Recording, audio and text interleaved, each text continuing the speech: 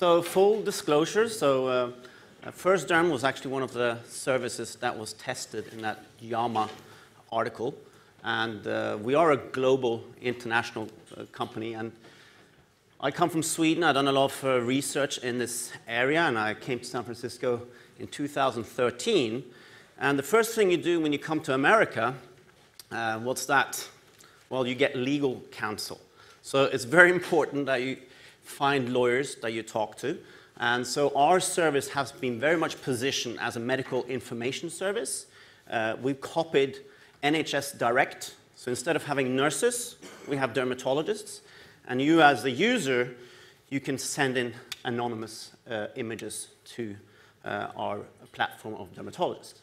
So this is typically what a patient would do when they wake up in the morning. They got something red on their body, and then they get about 3 million results. So they get very confused. They will try and self-diagnose, and maybe they will try and go and see a doctor. They will end up at a GP's. And the referral time to see a dermatologist in the United States is on average 29 days. And I know here in the UK it's up to 6 months. And in Sweden it's up to 3 to 4 months. So what do a lot of patients do? So a lot of patients, they find apps, service like that we have online. So this is typically how a First Derm user will come across. They find us on the internet. They will take a picture, send it to our dermatologist, and we would, in 70% of the cases, advise them to go and see, to go to the pharmacy, and in 30% of the cases actually go and see a dermatologist. So this is a little bit how the service works. So it's research back, it follows HIPAA compliancy and security, and you just take an overview picture and a close-up picture, you fill in some information, and then you just send it in. And you pay a small fee, from $25 up to $100, depending on how quickly you would like to have a response. And then our dermatologists will get on their platform, which is kind of like an Uber platform. They just pick which images they want to answer, and they get paid per image. So this is like a typical short answer, what we think it could be, and answer how you could have gotten it, and also how to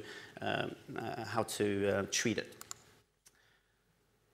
So we've had over 170,000 downloads of the service. We're available in 160 countries, and in 6 different languages. We do English, Spanish, Swedish, French, Italian, and also Chinese. And we're doing also Norwegian quite soon. And we found over 500 dangerous lesions. What I'm presenting now is data from our iOS app during 2015. I think this is very interesting, the data that we found. We found about 30,000 people who had submitted case to us.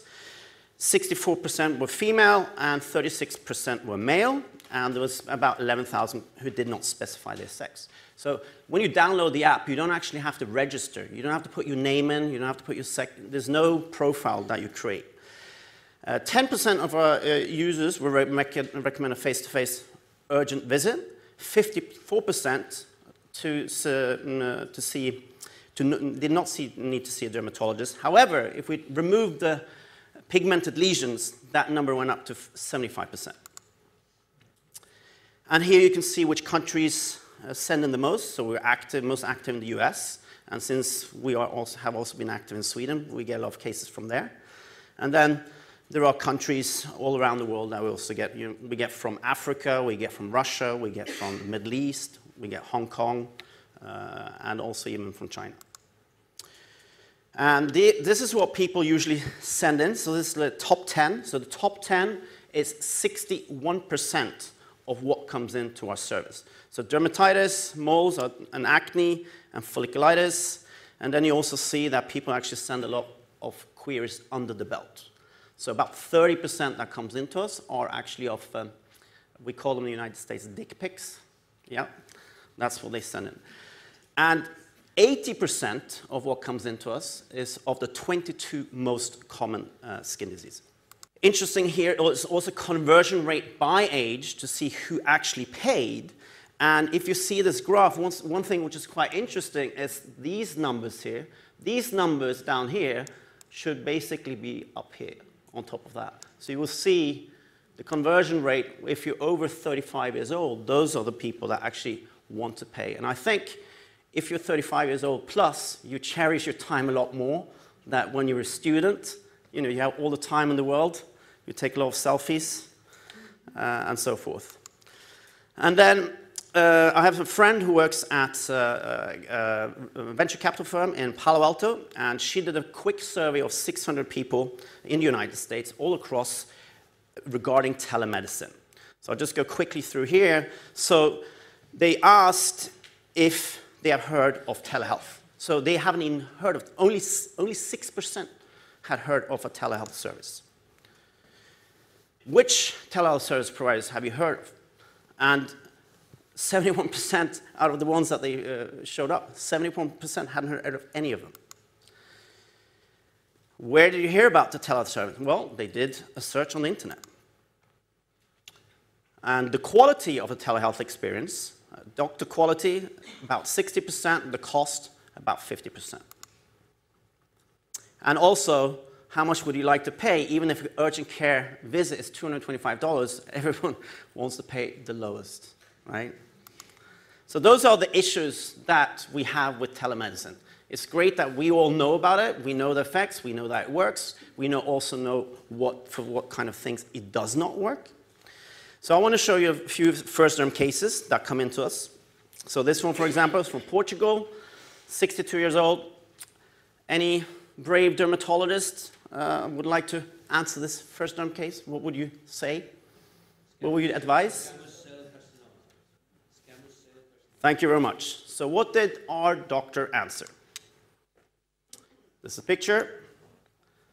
Thank you for submitting the case. Based on the history and photo, this is possibly squamous cell carcinoma, right? So remember, this is a consumer service. This is what we got on the App Store as a review. 1-star review. So they got this answer. We told them to go to a dermatologist. And we also had here one in the audience who said the same thing. But we got a 1-star review. Shame on us that we deliver a service like this, right? And on the star, you know, Americans say you can look at that 1-star review. It comes up number 2 in the App Store. But, you know, we cannot answer to this user, right? The user is anonymous. We can't reach out to them. Here's another customer review. This is a 5-star one. This one's very good. I spent hundreds of dollars on doctor visits and medication, pretty much resigned myself to accepting this. And then this is typically pityriasis versicolor possible diagnosis. He went to buy dandruff shampoo, and after 3 weeks, it had gone, right? This one. This is actually a man that dropped off. So we do actually check what kind of cases drop off, right? And we do open up those cases for a dermatologist to answer. So this one, 51-year-old from Canada, he's had it for 2 years and has been growing on his penis, right? What would you suggest? Right? So our dermatologist looked at it and said, thank you very much for this. You know, this could actually be penis cancer. We recommend you to go in very quickly, right?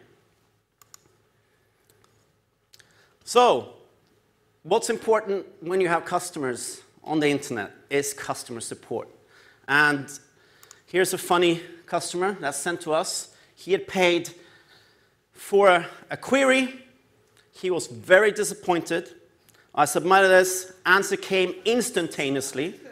That's how fast our dermatologists are and how our technology has built up. I want a refund, right? So how do you answer this guy? Right? So this is how you answer. Thanks for reaching out to us. The case was answered in 11 minutes. Right? We do have dermatologists on board. You bought the cheap version of 2 days. I'm so sorry we were too fast for you. Right? If you'd like to read more about your condition, we put a link in and basically came back. He was very happy with the response. So they like to have the response that support is also actually there to help out. So last picture here. Some people in the audience are actually also working on teledermatology as we speak. So, before I open the questions to the floor here, Amanda, how much do you make per image or case? Oh, well, one sec. That's why I have to multitask. Okay, thank you very much.